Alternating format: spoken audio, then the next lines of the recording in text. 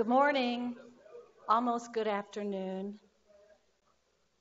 Thank you all very much for coming today. I'm Dr. Kathy Vincent, and I'm the Vice Chair for Education. And today we have a special presentation, a special speaker who is here as a guest of the U of L LGBT Health Summit, which is at the medical school tomorrow. Hopefully some of you will be able to attend or have already signed up to attend tomorrow. For faculty, remember to sign in to get your CMEs. The number is up here for our talk today.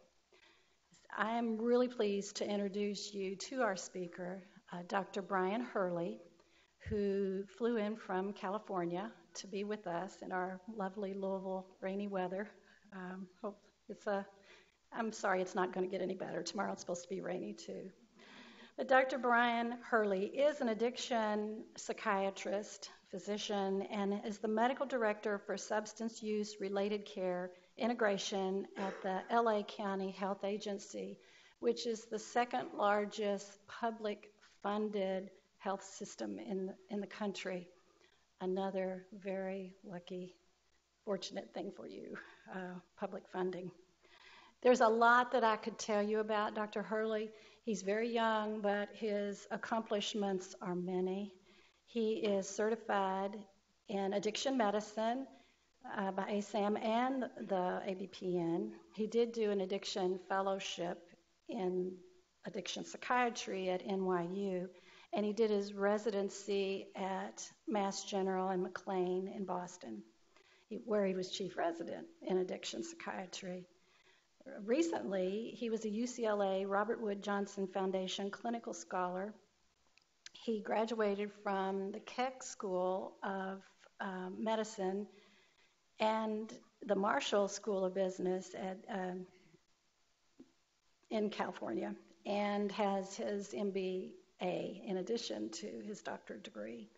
He joined ASAM as a first-year medical student. So for those medical students here, you can get very involved in addiction medicine very early in your medical training. And he's really been involved in ASAM ever since the first-year medical year. He was on the membership committee and the finance committee and many, many other committees, which I will let him allude to later on. He's had many roles in addiction medicine and psychiatry in Massachusetts, in New York, and in California. Aside from ASAM, Dr. Hurley was the national president of the American Medical Student Association, which is a great accomplishment, a lot of work. It took a whole year of your time. He's been very involved in the American Medical College lesbian, gay, bisexual, transgender, and differences of sexual development patient care advisory committee, ad hoc committee, and on the learning environment, which has to do with curriculum. And he was the GLMA delegate to the AMA, House of Delegates, and served on the board of directors of the GLMA. Past chair of the AMA, Gay, Lesbian, Bisexual, and Transgender Advisory Committee.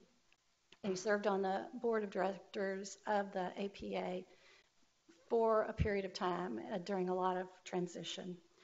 Currently, for those of you who are interested in addictions and our addiction fellow who is here, he is a member of the Addiction Psychiatry Subspecialty Exam Writing Committee, so he's writing all the board questions for the Addiction Psychiatry Board. But he can't talk about that. So afterwards, after our grand rounds today, we're going to have a roundtable session with our faculty from 1 to 2, which will be over in the outpatient building, and then with the residents from 3 to 4. We're going to give Dr. Hurley a little break. Today, though, he will be talking to us about psychiatric practice in the context of sexual and gender diversity. So let me introduce you again to Dr. Hurley.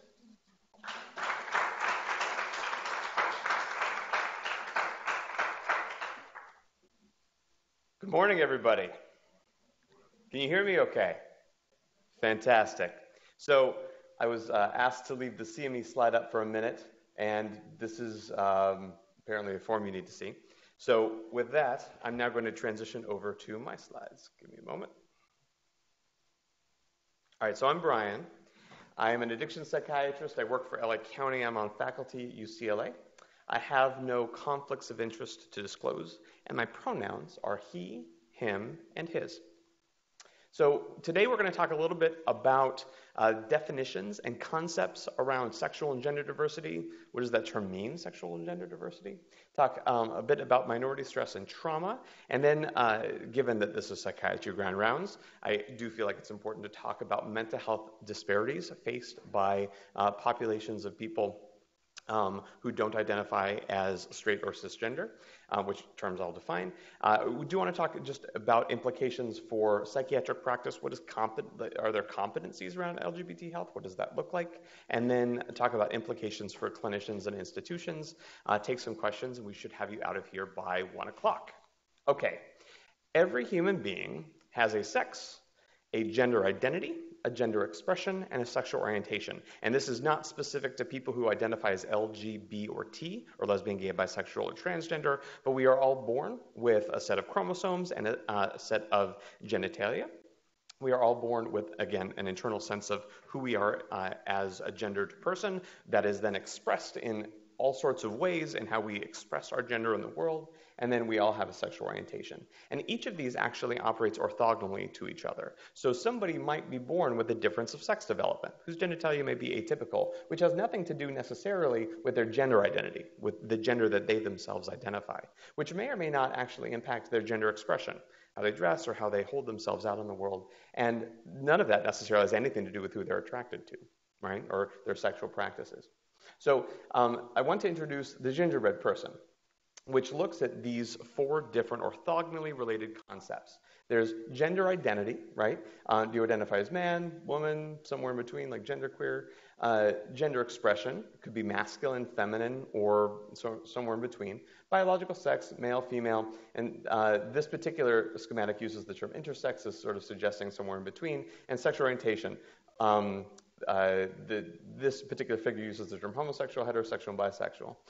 This figure is actually incredibly problematic, and I'm going to go into why. But this gives you some overview of sort of the concepts. So I'll talk a little bit about sex. Sex actually has some different components. So we think of sex, your biological sex, is usually around the development of sex organs, and that differentiation happens in utero. You could also look at the presence of chromosomes. I don't need to tell you that there are chromosomal abnormalities where there are people whose genitalia development can change even if you're not XX or XY, but those are generally thought of as the components of sex. And differences of sex development or atypical sex development is sometimes thought to refer to people who identify as intersex, but anyway, biological sex. Now, sexual orientation refers to sexual attraction or arousal to a particular body type or identity. The relatively common forms of sexual orientation are heterosexuality, homosexuality, and bisexuality. There are other sexual orientations, some of which are listed actually in the DSM. Paraphilias, for example, and fetishes are. And then sexual orientation identity terms include things like lesbian, gay, bisexual, and straight. So although sexual orientations can be classified typically as heterosexual or homosexual, people don't usually identify as themselves a heterosexual or a homosexual. People usually use the identity terms lesbian, gay, bisexual, or straight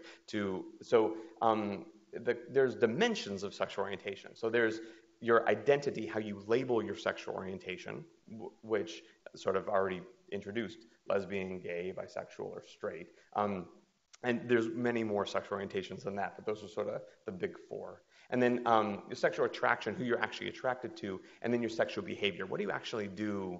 What are your actual sexual practices? And so there are people who label their sexual orientation as straight, who say that they are sexually attracted to people of another gender, but whose sexual behavior might include people of both genders. Or there are people who label themselves as gay, who are sexually attracted to people of the same gender, but who are abstinent, right? They don't engage in any sexual practices at all. So those are the components of sexual orientation. And then there's gender identity, and that is the experience of one's own gender. And it's not sometimes people say, oh, is gender identity, is that a feeling? And I'm like, well, no, feelings tend to be transient. Feelings are things like, I'm happy, I'm sad, I'm anxious. But gender identity is generally a deep-seated experience. It's their internal sense of who they are. And it can correlate with the sex that somebody's assigned at birth. So you're born, usually obstetrician looks at the genitalia, says, congratulations, it's a boy or a girl. Typically, those are the two options that are assigned. And then one's internal sense of gender might concord with that. And people, when there's concordance, it's usually called cisgender. People say I'm cisgender. Or it can differ from it. And if it's different, usually people identify as transgender. And there's culturally established gender categories, at least in our case, man and woman, that usually serve as the basis of the formation of somebody's social identity in relation to other members of society. But you can imagine that if somebody's internal sense of self doesn't comport with the culturally established gender categories, that can create some challenges for people. And that's not necessarily the fault of the person who's having the experience. That could be related to dogmatic notions around gender. Gender identity is not determined by appearance or observed gender expression. So you don't know, actually, how somebody identifies their gender identity unless you ask necessarily. So to this point, there's been a big push around pronouns. And this is an article in the New York Times Magazine. Who's they? So you can use actually a whole number of terms to refer to one's self in a gendered way. So I introduced, when I started, I identify as he, him, and his. And there are others identify as she, her, and hers. But there are some alternatives, like they, them, and theirs. There are, which we generally think of plural pronouns. But actually, according to Webster's, can now be used as a singular pronoun for people who don't identify as he or she. And then there's a whole other variations like a, em, and er, per, and purse, v, and v. I mean, anyway, I could go on. But if you were to search on Twitter, push for pronouns, you actually see a whole number of variations on the gender terms that people use to indicate the gender that they want to be referred to. And then gender expression, there are people who are gender nonconforming, that is, that don't necessarily match up with their internal sense of gender doesn't necessarily comport with social expectations, and whose gender performance, as the way that they dress or they sort of carry themselves, is in some way not conforming with societal standards. And it's an umbrella term to really describe anybody whose gender expression, identity, or roles differ from gender norms associated with their assigned birth sex. So this is sort of a schematic illustrating that. That is, you can have a masculine gender identity or feminine gender identity, which may or may not, you then may or may not match up with a masculine gender expression or a feminine gender expression. So if your gender identity is man and you're dressed, and to call myself out, if you're dressed in a suit and a tie like I am, then you would say that I'm sort of a gender conforming man, right? Like I have a masculine gender identity and my gender expression is sort of culturally masculine. But I could be up here in drag, right? I could be up here dressed like a drag queen in heels, makeup, and hair. And then I would be sort of a gender non-conforming man. Conversely, that's sort of the same true with drag kings, gender non-conforming women versus women who look more sort of stereotypical. So this is the lead singer of a band, Rilo Kiley, who had a video where the lead singer who has been out as identifying as a woman, but who says that although I'm a woman, there's a lot of different ways that I express my gender. Some ways that are stereotypically feminine and some ways that are stereotypically masculine. This is a shot from one of her music videos to sort of illustrate the point that you can have one gender identity. She's always a woman, but her gender expression might differ, well, at least in this case, depending on what she's performing.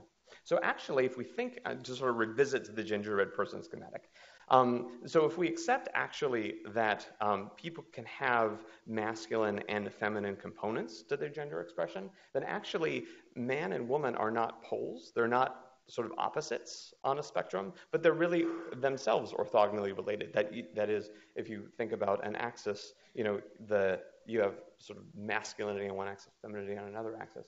So there's people who have their gender identity might include components of womanness and manness, and those aren't actually opposite. Those can sort of go together versus people who don't identify as gendered at all. And same thing with gender expression. There's people who are agender, that is, don't use any sort of gendered signals in how they express themselves, versus people who might have very masculine and very feminine expressions. And I think, I don't have the picture in this slide, but I've seen drag queens performed that have like a very long beard and very sort of masculine components to their expression, along with sort of like a dress and a wig, for example.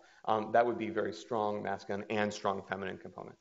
And then biological sex could also include elements of maleness and femaleness depending on sort of genitalia development, or the presence of chromosomes, specific chromosomes, whether a Y chromosome is present or not, or absent. And then there are people who are attracted to nobody, sort of asexual people, versus people who are attracted to people with male identities or masculine expressions versus women identities and women expressions. So if this person were to walk into your office, you might wonder, well, what pronouns would I use? And I think many of the people in the room might say, I would use the pronouns she, her, and hers. Just somebody that sort of comports with the stereotypical norm around a gender expression. Now, we don't know without asking, right? But I think that's a reaction I oftentimes get. Now, this is Kristen Beck. She's a woman. We know that because she identifies as a woman. But she has been out as the first. She used to be a Navy SEAL before she transitioned, and actually has now left the military, but as sort of a movie and a book, and ran for Congress actually in Maryland. And so she walks into your office. Actually, you might want to ask, right? Now, components of her gender expression are very feminine, the sort of necklace, the dress. But she has been out and saying, I look like a dude in a dress. Like literally, she says that. Because there are still very masculine elements to the way that she sort of carries herself. And versus if this person walked into your office, this is somebody with sort of elements of either non-gender or both genders, kind of depending on the way you look at it, between hairstyle, dress, absence of facial hair. It's not always sort of clear. So if you want to then go back to now not even the gingerbread person, but the gender unicorn, actually there's gender identities that include male, woman, girl. People can identify that way. People can also identify as male, man, and boy. But there's actually other genders too. And I know in various Native American cultures, people talked about there being two-spirit identities, people who didn't identify as either man or woman, but identified as somebody with two spirits. And so there's other genders that are possible depending on your cultural norms. And same thing with gender expression. There's masculine, feminine, but there's many ways that you can express yourself that are really not along those gendered lines. Your sex assigned at birth might be male, might be female, might be other, and you could be attracted to men, women, or other genders, and that sexual attraction might be different than who you're romantically attracted to. So when I give talks now, I mention the gingerbread person because I think it is sort of an easy shorthand of thinking about these components of sex and gender, but the gender unicorn is sort of the one that I go with because it is non-binary in the way that it posits masculinity and femininity, and I think actually offers a little bit more information about degrees of maleness, femaleness in terms of identity, expression, and attraction. Okay, so just some other terms to be aware of. The term ally usually refers to cisgender and or straight people who affirm sexual and gender diversity. And you may hear the term LGBT, which refers to lesbian, gay, bisexual, or transgender.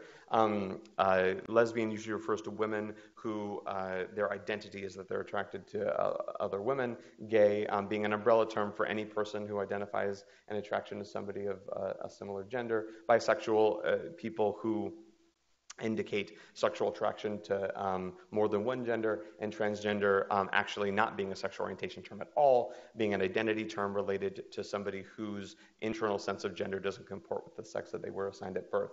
And so that's one term. I tried to find the longest term that I could identify that had all of the different terms in it. So there was lesbian, gay, bisexual, transsexual, transgender, intersex, queer, questioning, two-spirit, and allies was sort of the longest that I could find. But I don't know if you can tell the terminology around all of this is not particularly clean. And I put up the term intersex here as a way of identifying that.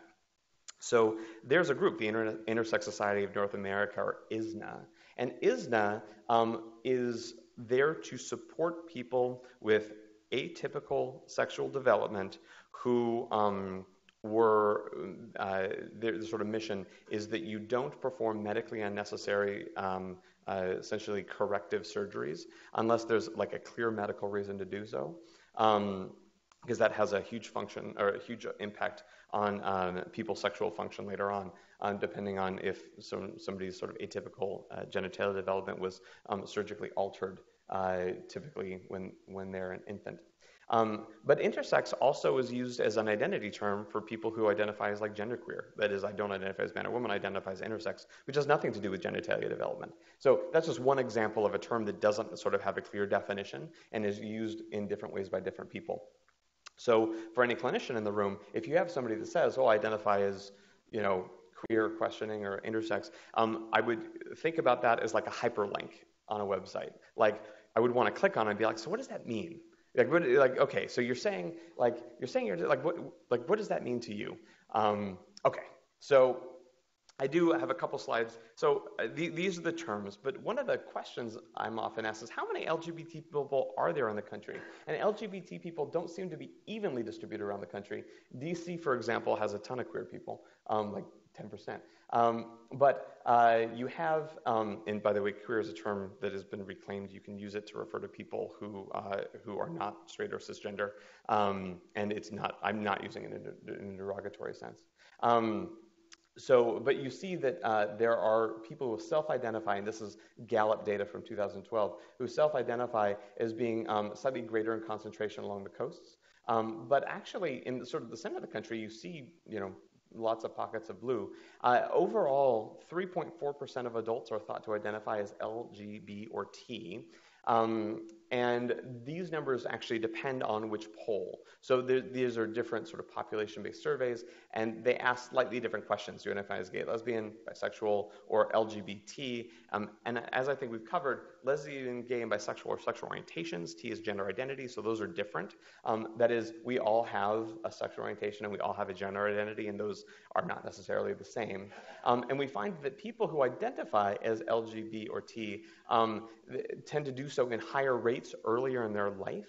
And this might be sort of a generational thing. That is, our cultural notions of what it means to have a sexual orientation and to have a gender identity may have been more fixed sort of early in our history. We might be seeing more sort of, I'll say, cultural broadening of our understandings of sort of culturally appropriate gender and sexuality. And so we see higher rates for people in sort of younger generations than in older generations.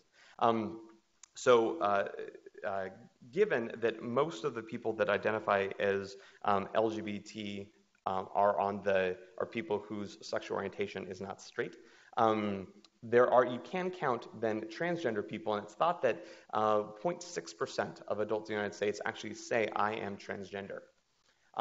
Now, I had the chance to look up some articles about Louisville. And so Louisville ranks as the 11th city among major U.S. cities for LGBT populations. And, well, here you go. So if you then, this is again Gallup data, and this is Gallup data that was published in December of this past year, looking at 2012 to 2014 surveys. So San Francisco was at the top, Portland, Austin, New Orleans, et cetera. And then you get to Louisville at 4.5%. So U of L has spent a ton of work and investment in supporting the LGBT Center here. And in fact, one of the reasons I'm here is because of the LGBT Center here at U of L. And I think that that matches, at least in my view, a community need for LGBT responsive programming, education, and care. So I mentioned transgender. There are people who don't identify as transgender, but who are not gender conforming. That is to say, they don't identify, their sort of gender performance is not sort of matching cultural notions of gender related to their own internal sense of gender. And so in a California study that was published last year, we looked at there were 20% of youth, this was age 12 to 17, in a population-based survey between 2015 and 2016, who said, I'm androgynous. Like, I identify as man, but my gender performance is androgynous, and 6.2% that I'm highly gender nonconforming. So this is a pretty high percentage. And if you then look at what are mental health outcomes, and this was a measure of severe psychological distress. Looking at a validated measure of severe psychological distress, people who are highly gender nonconforming and androgynous reported higher rates of severe psychological distress during the past year than people who are gender conforming. So now I want to pivot into a little bit about minority stress. So it's not that having a sexual orientation that might not be straight or having a gender identity that might not be cisgender is necessarily itself pathological. In fact, the DSM does not include the previous diagnoses of homosexuality or gender identity disorder. So it's not that you can sort of, being gay or being transgender is not itself pathological and is not itself associated with some internal defect or vulnerability. But there is this model published by Meyer in 2003 that, and this is true for any sort of person whose race, ethnicity, or identity doesn't comport with the majority or sort of dominant culture. But you have sort of circumstances in the environment and a minority status. Could be sexual orientation, could be race, ethnicity, could be gender, could be ability level, could be religion or religious expression, and that you get sort of general stressors, but that there are specific minority stress processes, typically around prejudice events, could be discrimination, could be violence, could be, those are sort of distal processes, proximal processes, including expectations of rejection, concealment, and internalized homophobia, transphobia, internalized racism, etc., that then lead to the experience of increased stress that multiply or intersect with general stressors, and depending on your coping and social support, actually impact mental health outcomes. And so your minority identity and the characteristics of minority identity, its prominence, its valence, and its integration, then interact with the stresses in your life to determine whether or not you have mental health outcomes. So here's a kind of a easier schematic to look at this. You're exposed to a challenge. They use the word trauma here, and I don't necessarily mean DSM-5 Category A trauma for PTSD. What I mean is the experience of a stress or a challenge, and that activates your hypothalamic pituitary axis. And depending on whether, do you have vulnerability factors or do you have resilience? And mediation factors like, and I know that there's some literature supporting that you can do things to affect somebody's adrenergic state in the point of trauma to determine whether or not that traumatic event is coded in the brain along like a PTSD framework or acute stress disorder framework or along a resilience framework to determine whether or not you end up with a psychiatric disorder or not. So the hypothalamic pituitary axis has a huge effect on mediating whether or not actually trauma results in a psychiatric condition. And so this was published by Kwan in 2013, looking at social support, emotional openness, and hope and optimism, or future orientation, as the key factors that lower your reactivity to prejudice or discrimination that ultimately shape your psychological health. So this is the model that through which I think we look at the connection between minority stress, that is the social stressors associated with having a minority identity, that could include being LGB or T, and whether or not, and its effect on your healthcare outcomes. So there's this social ecological model of trauma published by SAMHSA. I'm not going to read every word on this page, other than to say there's individual, interpersonal, community, organizational, societal, cultural, and then sort of time period factors that shape how trauma is distributed and experienced in society. And again, this was a chapter published in the Implementing Curricular and Institutional Change Guide to Improve Healthcare for Individuals Who Are LGBT, Gender Nonconforming, and Born with a Difference of Sex Development. This is a resource for educators, but looking at your life stage, there are we know that there are emotional traumas associated with verbal harassment and likeliness to miss school, physical traumas associated with physical assaults, dating violence, childhood physical abuse, and sexual trauma related to sexual abuse that increase the risk of poorer mental health outcomes, but those can be balanced by family acceptance, family connectedness, school safety, adult caring. So we sort of think of, are there risk factors balanced by resiliency factors to shape whether or not, again, I'm sort of making this point over and over, whether or not any given experience results in, a mental health outcome. Or poor versus a healthy mental health outcome. And the same thing is sort of true with adults: verbal harassment, crimes against people or property, hate crimes and physical violence. And then you have sort of a whole set of resiliency factors. I would think including self-acceptance and having an internal locus of control seem to be really important resiliency factors, just for people in general, but certainly for people who identify as LGB or T. And then for older adults, looking at lifetime physical violence and instances of emotional or psychological abuse. So in 2011, the Institute of Medicine published The Health of LGBT People, building a foundation for better understanding, that looked at minority stress, life course, the intersectionality of LGBT identities with all of the other identities around. We all have a race, we all have a socioeconomic status, we all have a language, some of us identify as religious or a-religious and so forth, and a social ecology, and said actually what we need to define is a research strategy looking at demographics, social influences, healthcare, intervention research, and transgender-specific health needs for a more complete understanding of LGBT health. This is a point where I'd mention that our national epidemiologic surveys or population-based surveys really do need to include LGBT people in them, because when we don't, we're not able to use actionable information to inform this conceptual model. Okay, so with that as an explanation for the impact of LGBT identities on mental health, I do want to hit on a couple what we know about psychiatric illness in LGBT populations.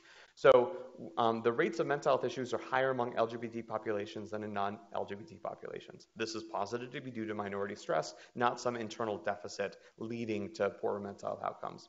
One study found that LGBT groups were 2.5 more times likely to have a mental health disorder. This was Cochrane data from, a while ago. And then several studies show higher rates of depression and GAD, MDD among gay men, higher rates of anxiety, mood, and substance use disorders between the ages of 15 and 54, and higher use of mental health services in men and women reporting same-sex partners.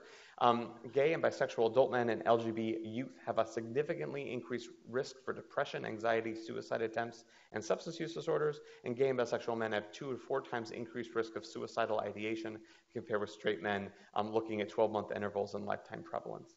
LGBT youth are more likely than straight youth to be suicidal, and while LGBT youth are twice as likely to have suicidal ideation, they are 4 times as likely to make a suicide attempt requiring medical attention.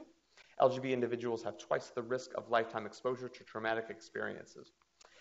Compared with straight counterparts, young gay men are more likely to report inconsistent condom use and multiple partners, and 1/3 of LGBT youth engage in hazardous weight control behavior such as fasting for more than 24 hours, the uncontrolled use of diet pills, or vomiting and using laxatives. What we know about substance use disorders comes from the NESARC, or National Epidemiologic Survey on Alcohol and Related Conditions. So this is a population-based survey that didn't just look at sexual orientation, but it looked at sexual orientation as measured by attraction, identity, and behavior. So they looked at sort of the core components of sexual orientation that found odds ratios compared to people who didn't identify as lesbian or bisexual for women, significantly higher odds ratios for alcohol use disorder, cannabis use disorder, other substance use, and other substance use disorders. And for bisexual women, we saw rates not quite as high as for people identified as lesbian, but still quite high. For gay men, again, almost 3 times for alcohol dependence, 4 times for cannabis use, the odds ratio was increased 3.5 times for other substance use and other substance use disorders. And for bisexual men, you sort of saw similar rates of increase. For tobacco use, we know, again, looking at population-based surveys, that identifying as LG or B puts your rates of smoking at between 1.5 to 2.5 times what it is for people who identify as straight. So that's data we know about sexual orientation. Being transgender in the United States actually confers a whole number of risks, including the risks of harassment, physical assault, and sexual violence.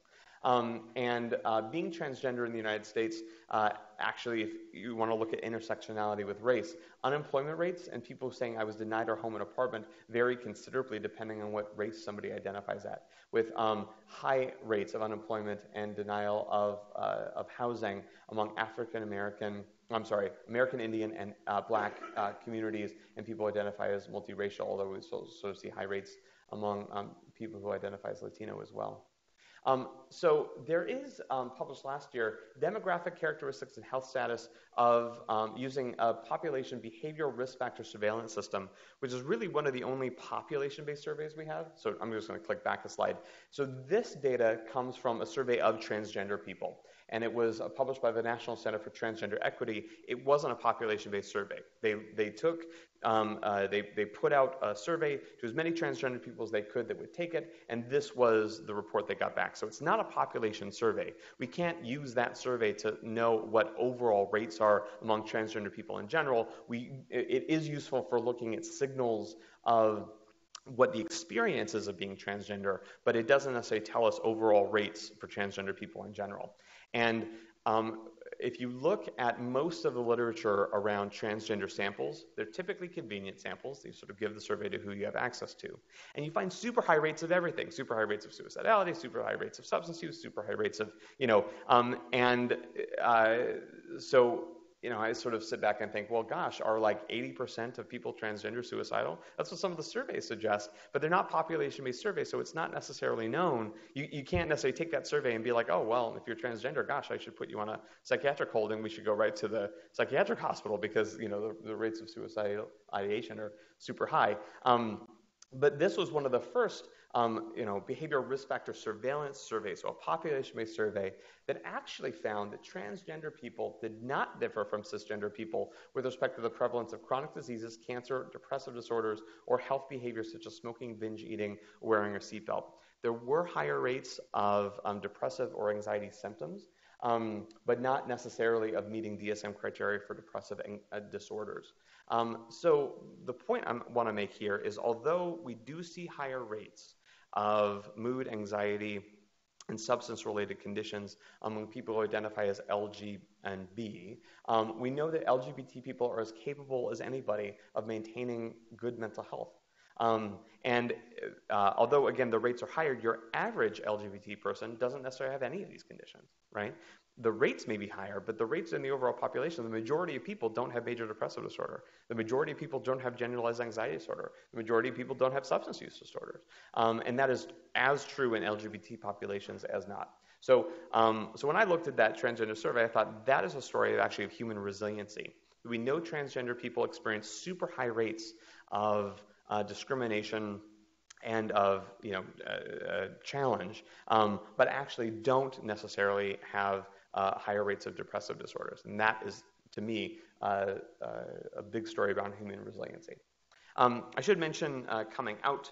I sort of put this in this part of the presentation to talk about sort of the process of what does it mean to be out. So coming out is, and for those of you that celebrate National Coming Out Day in October, it references a process where somebody accepts and internalizes their sexual orientation and or gender identity if that sexual orientation or gender identity isn't straight or cisgender. So most people who are straight or cisgender don't even think that there is, what do you mean I have a sexual orientation or gender identity? I was born, I was assigned male at birth because of my genitalia, or the way this sort of appeared when I was born, and then I identified as a man, I identified as straight, and then sort of went out in the world and never really had to give it a second thought. When one's experience differs from that, right, when their sexual orientation or gender identity is not straight or not cisgender, usually there's a process of coming to recognize that, and that process is referred to as coming out. And coming out actually refers, and there might be some disagreement in this, but I would posit that coming out starts as an internal process. You need to do that for yourself first. And then you may share this information with others, and that's what people usually think of as the coming out process, as I told somebody. I told my parents, I told my boyfriend, I told my whatever, although you shouldn't have to tell your boyfriend, it should be obvious at that point. The point is that there is a process, and it's a lifelong process of sort of recognizing and internalizing your own internal sense of your orientation and your gender. And then also then sharing that information with others at various points. I bought my husband Valentine's Day flowers, and because I was flying to Kentucky and I couldn't be there with him. And the clerk was like, "Oh yeah, your wife will like this." And I was like, I get to come out again. And I have, yeah, this is for my husband. So that's an example of like a lifelong process. Okay, so gender transition. So the coming out process is sort of coming out, that is, you're internalizing your sort of sense of who you are. But there are people who, when they do that around a transgender identity, choose to engage in gender transition. And that gender transition, I have a sort of a slide that goes over it, is the potential process of changing one's gender presentation or sex characteristics to accord with one's internal sense of gender identity. And I have to thank the Massachusetts Transgender Political Coalition has this great slide that is unfortunately too small to probably see, but I will point out that it starts with a self-awareness and realization of gender identity. And for some people then seek assistance from mental health professionals to help understand and really conceptualize what a gender transition would look like. Some people, they have an internal sense of that, and that's where they stop, right? They don't necessarily seek help.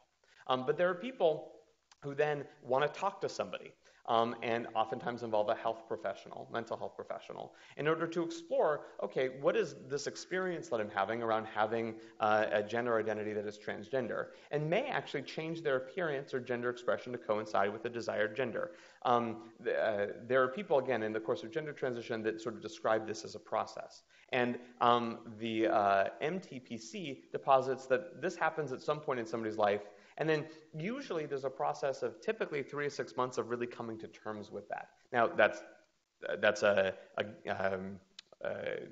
posited average. That's not necessarily suggested that that's going to be true for everybody. Everyone sort of goes on their own time frame.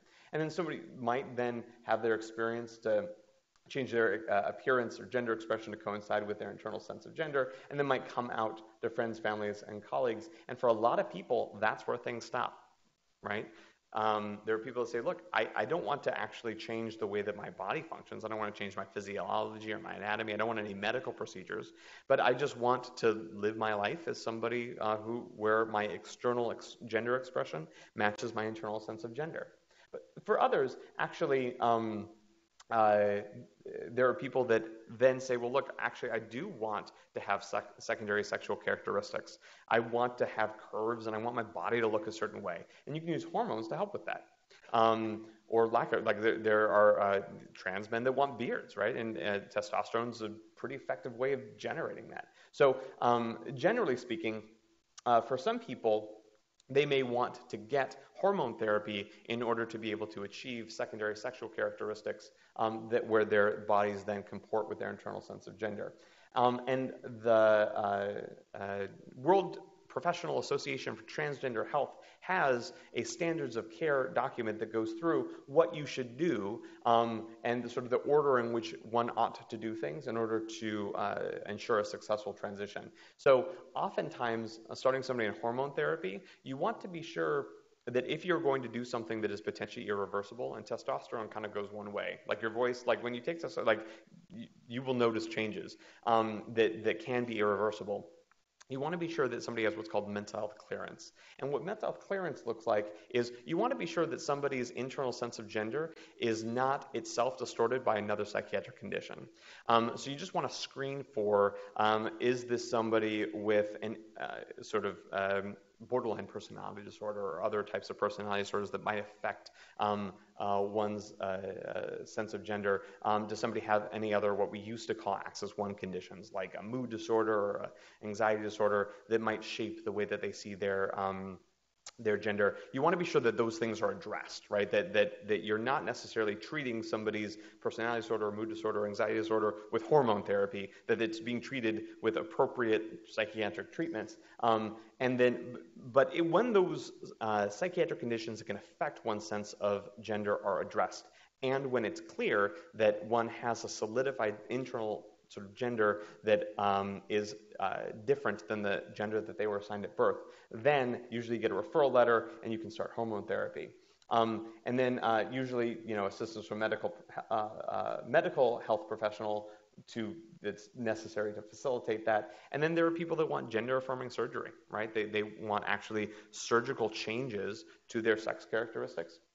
And oftentimes those aren't covered by insurance, and oftentimes you need to accumulate finances to undergo multiple possible surgical procedures to obtain a body that coincides with the desired gender. So this is kind of a graph or a timeline going over what the typical gender transition is for people who are transgender, which people can kind of, you might just happen internally, might be external, might involve hormones, might involve a surgical procedure or procedures. So this is the WPATH document, the standards of care for the health of transsexual, transgender, and gender nonconforming people. These used to be called the Harry Benjamin standards. The last ones were published 7 years ago. The U of L Division of Child and Adolescent Psychiatry actually says we follow the standards of care in the guidelines of the diagnosis and treatment for gender nonconforming and transgender youth. That says, look, having a gender identity that is incongruent from one's assigned sex at birth is not a diagnosable condition, but that if there's dysphoria related to that, then that then becomes a treatable condition, and the treatment for gender dysphoria is generally gender-affirming medical treatments.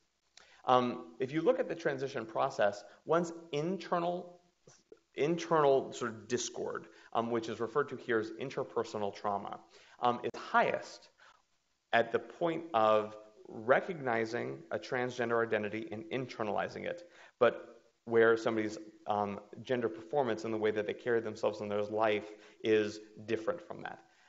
And as you go through a social, potentially medical transition process, that interpersonal discord goes down. Interpersonally, however, other people reacting and responding to somebody's transition actually seems to go up as you begin the transition process and sort of peak at the point, where somebody is sort of peaks during this apex of the coming out process. And so there's all sorts of instances where people are misgendered, that is, they're not referred to as their internal or their desired gender. There's all sort of bathroom bills and related traumas. And so those are all things that sort of impact interpersonal trauma, which people navigate. But as people navigate them and begin to solidify and reconcile their external and potentially physical gender markers with their internal sense of gender, you generally see interpersonal trauma go down. And so the transition process is thought to overall actually be hugely helpful for people's mental health because their interpersonal trauma goes down, and ultimately over the course of the transition, the trauma they experience from the world also goes down. And there's a whole set of protective factors that impact somebody's transition process. So I mentioned gender dysphoria. Transgender and gender nonconforming individuals are not inherently disordered. Gender identity disorder is not a psychiatric condition any longer. The stress of gender dysphoria is diagnosable, and this is so the DSM has a whole set of criteria for it. I'm not going to read every word other than to say it's characterized by marked incongruence between one's experienced and expressed gender and their assigned gender for at least 6 months as manifested by various measures of distress.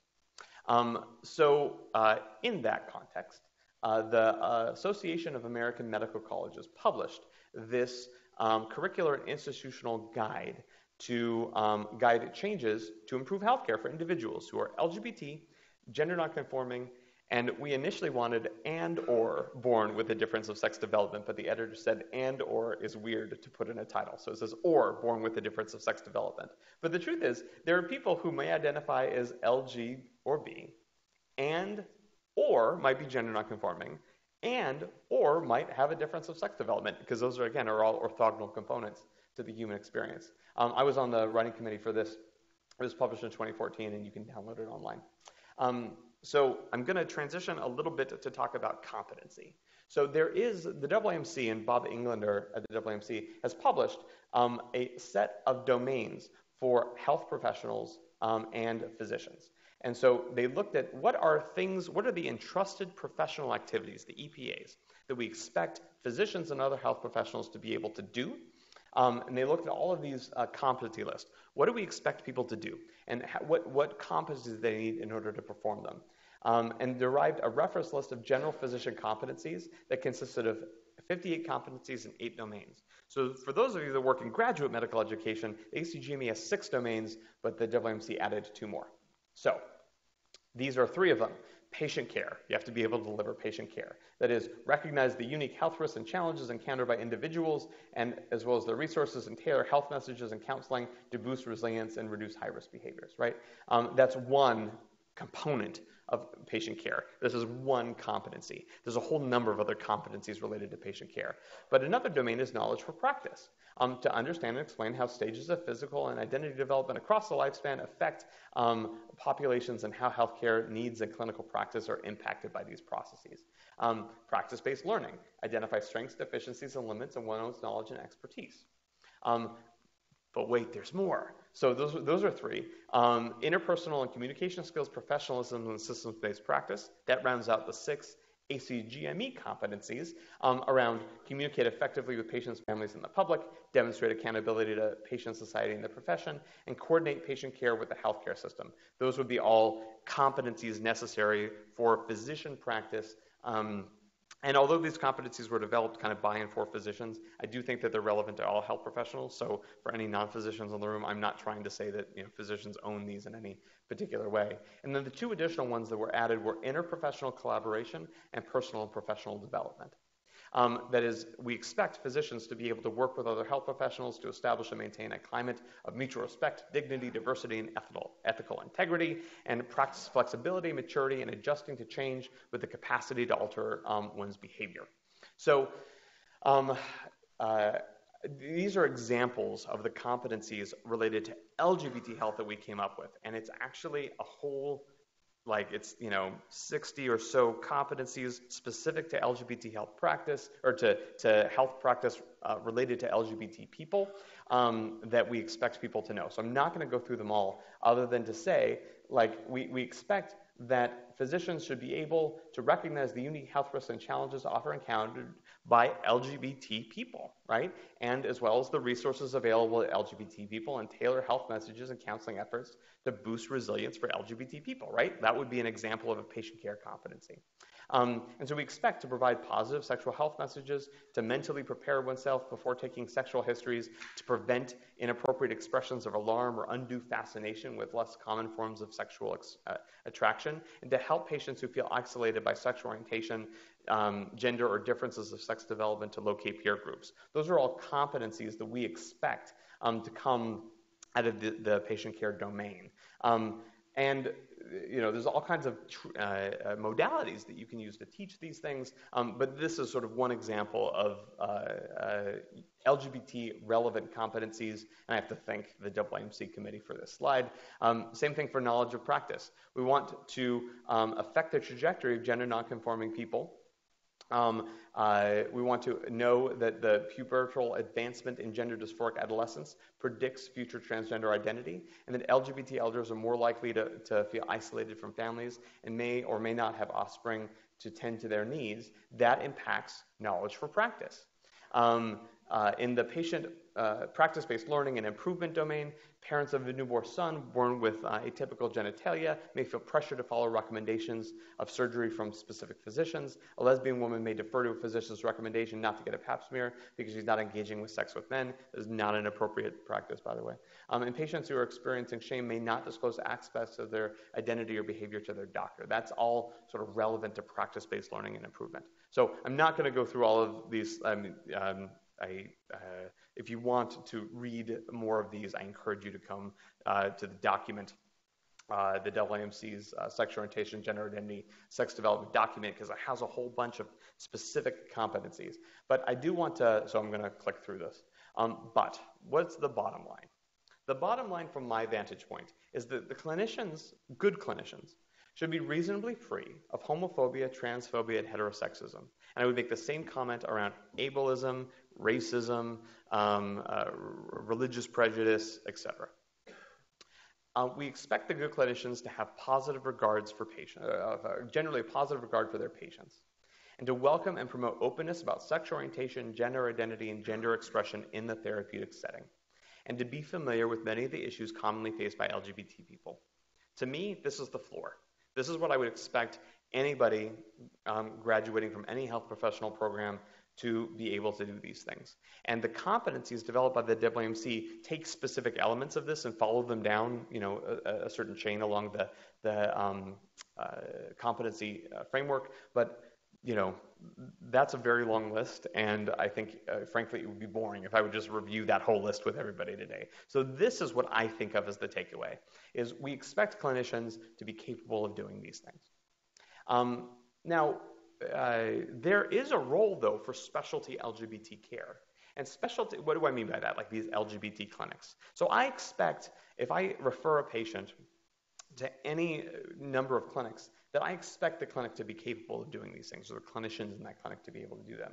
But LGBT expertise in program settings can be really helpful for people whose mental health condition is directly related to coming out. I don't necessarily expect people who've not ever participated in coming out to necessarily provide expert guidance to somebody who struggles with coming out.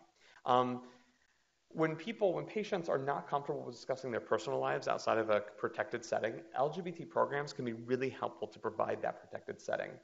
When there's people for whom their inner conflict about their sexual orientation or gender identity is a significant factor impacting their mental health, or trauma victims whose traumatic event was related to homophobia or transphobia specifically, like a hate crime, or people for whom pathological activities such as compulsive sex associated with methamphetamine use that can be difficult to discuss in a general population setting, there's a clear role for LGBT health programs for this kind of phenomenon from my perspective.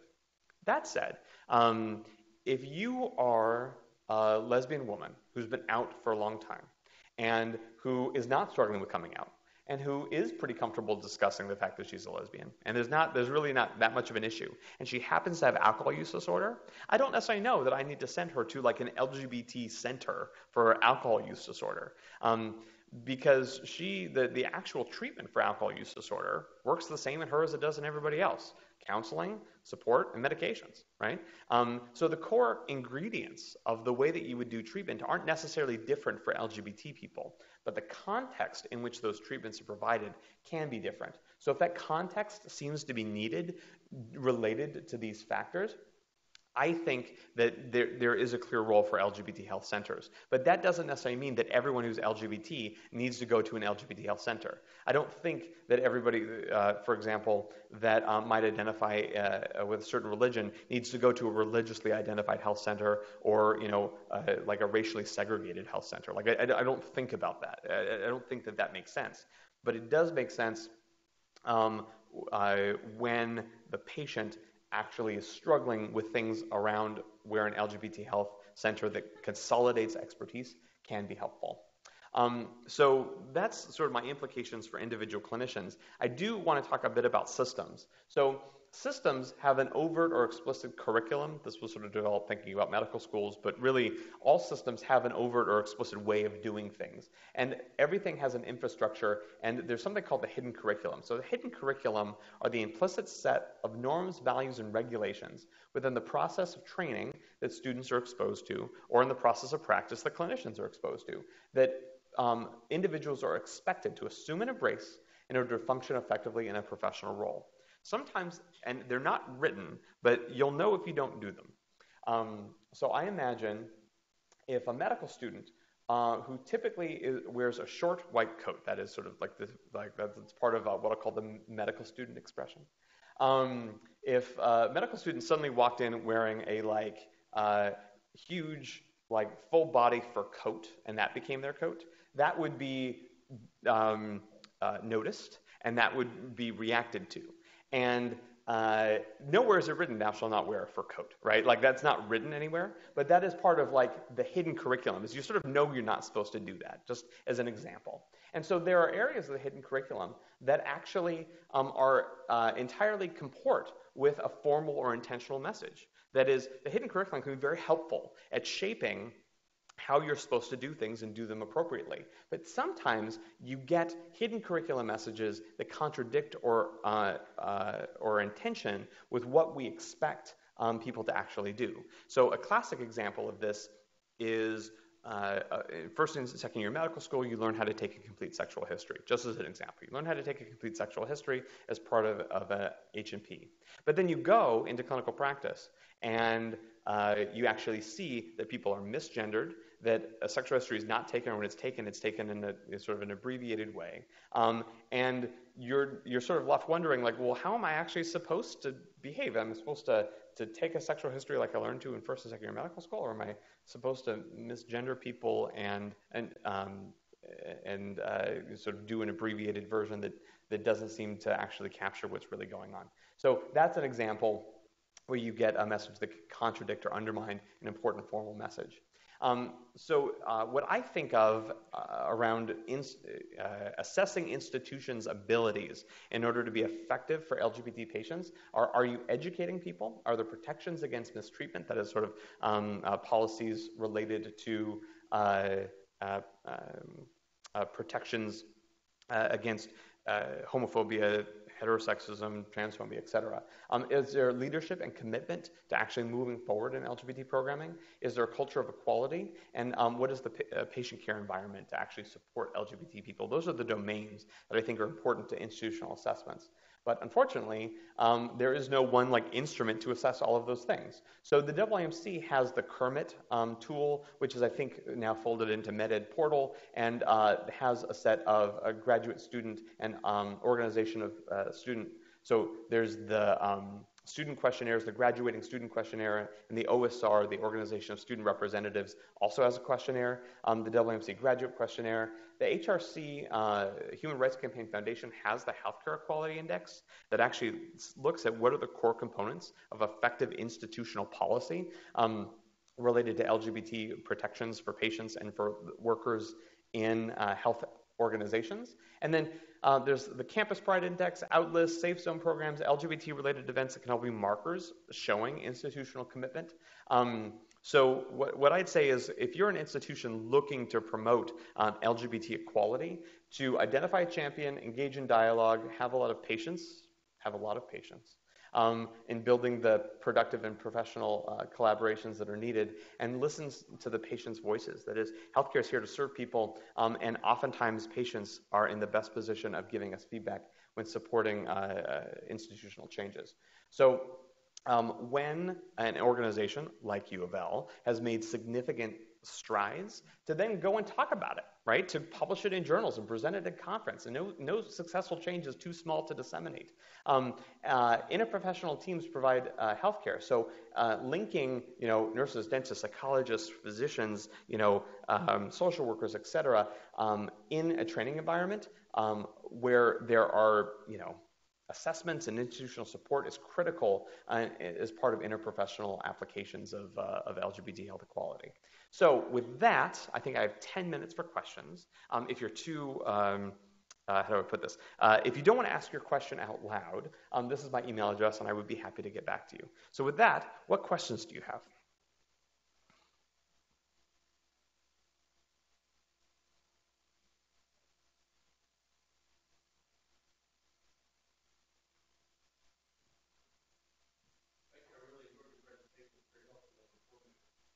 I'm a geriatric psychiatrist, and many people with whom I interact have grown up and experienced life in a far more culturally restricted and conservative environment than exists today.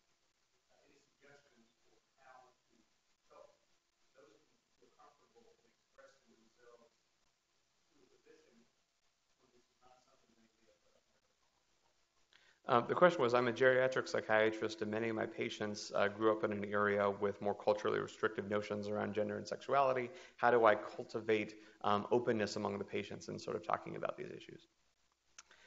I think that there's a whole number of specific steps that clinics are recommended for clinics. And I didn't sort of review them all here, but doing things like on-patient, questionnaires offering people an option to identify their sexual orientation identity, do identify as gay, straight, or other, to identify their gender identity, so you don't just click male or female, but have sort of either gender colon and a write-in, or you have another column where people can write that in. But I don't know actually that questionnaires are the answer, particularly for people who have grown up in a generation where things were particularly fixed and binary.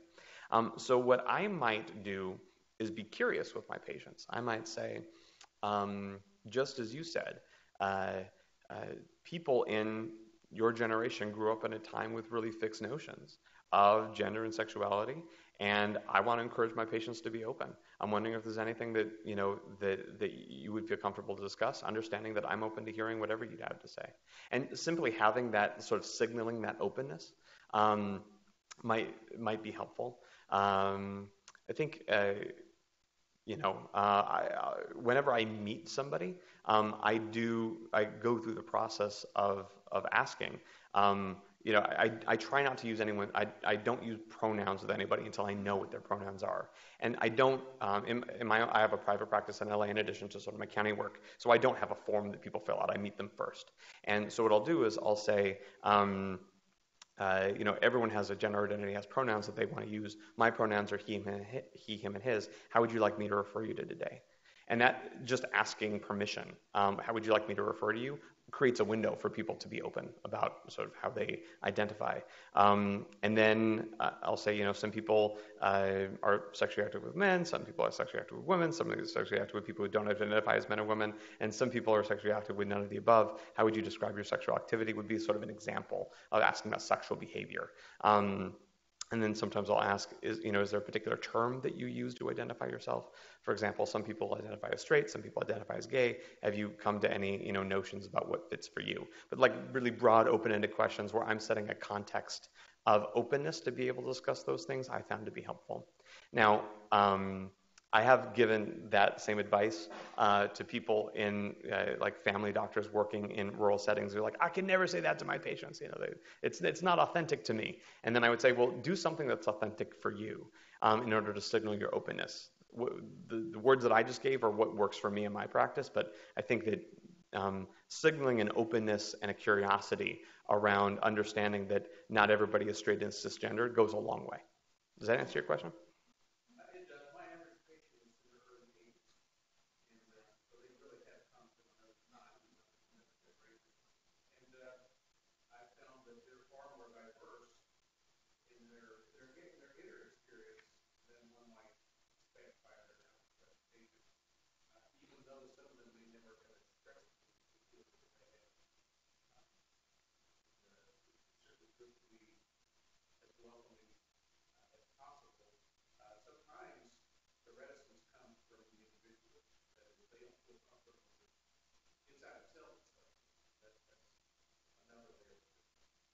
The comment was the average age in your practice is 80, and that people came from a different time, but that when you inquire and you're open, you learn a whole lot of information about people's experience that you would not necessarily know based on their gender expression in the office.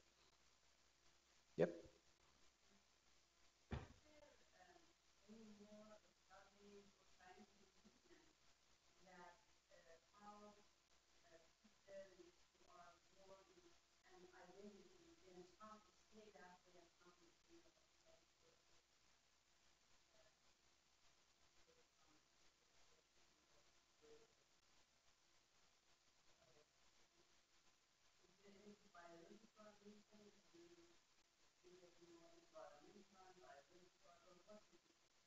The question is, for people who come out as LG or B, or who come out as transgender, what are the reasons why somebody would come out? Is it a biological reason? Is it an environmental reason? Do we know anything from the scientific literature? So maybe 15 or 20 years ago, there was, during the decade of the brain, there was a significant attention paid to, is there a gay gene? right? Can we identify some locus on some chromosome somewhere for what makes somebody gay? And you could say the same thing about transgender, although at the time they were really interested in sexual orientation.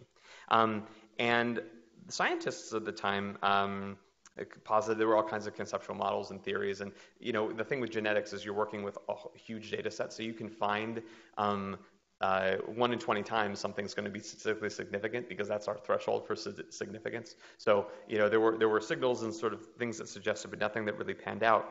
The idea that you're going to find a genetic marker for being gay the way that you would find a genetic marker for cystic fibrosis or other types of sort of genetically linked diseases implies that being gay is sort of a disease state, right?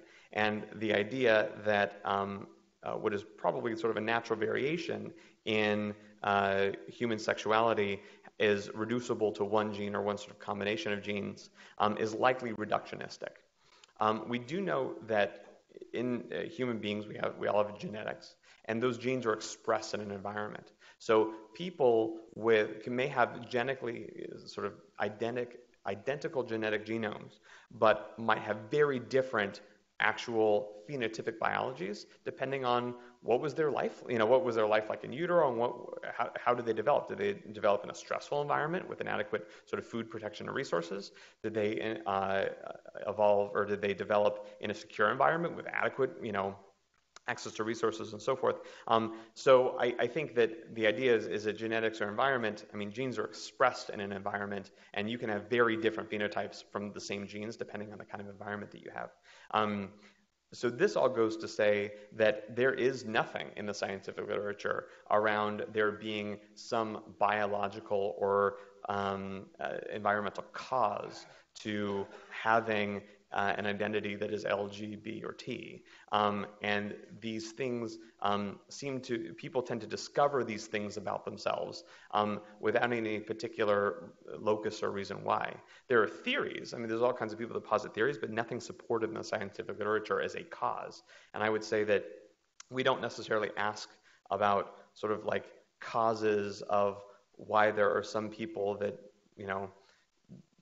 like certain types of foods or other types of foods. We sort of accept that that's a normal part of the human experience. I would say that that's the way that I've come to look at sexuality. Is there's, people have an internal sense of self and an internal sense of what they desire and what, the way that they sort of comport themselves in the world. And that's actually, from my perspective, a normal part of the human experience. And there's not anything sort of, we're unlikely to find a set of genes that are somehow variant as why that is somehow abnormal. Does that make sense? One more question, I think I'm at time.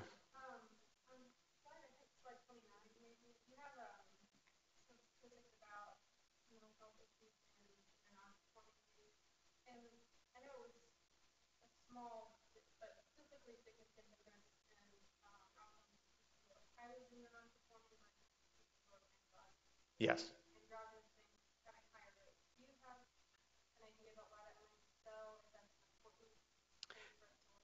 The statistically significant difference was compared to gender-conforming people. I don't think the sample would be big enough to have detected. Let me go back to the slide. So,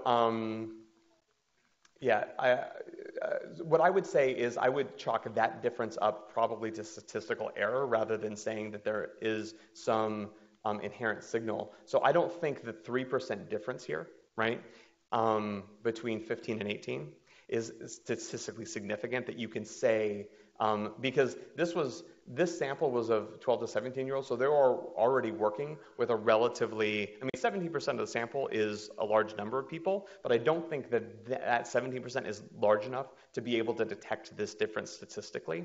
So I don't think that these two are statistically significantly different from each other, such that we would be able to read into somehow there being some factor related to psychological stress associated with being androgynous versus highly gender nonconforming. So I would chalk that up to statistical error, which happens when you do population-based surveys. No, yeah, compared to that, yeah. Thank you so much for your time and attention, and I appreciate your participation. Thank you so much.